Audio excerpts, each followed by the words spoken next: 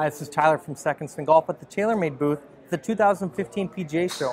We're lucky enough to have with us Mark Greaney of the R&D department from TaylorMade Golf, looking at the R15 Hybrid. Mark? Thanks, Tyler. So with the R15 Hybrid, we went to a more compact shape, more tour-inspired. Sits really nice on the ground, really easy to hit. We have a through slot, goes all the way through to the head, gives you more ball speed, especially on low face shots. Makes it really easy to get the ball into the air. Again, you get that high launch, low spin.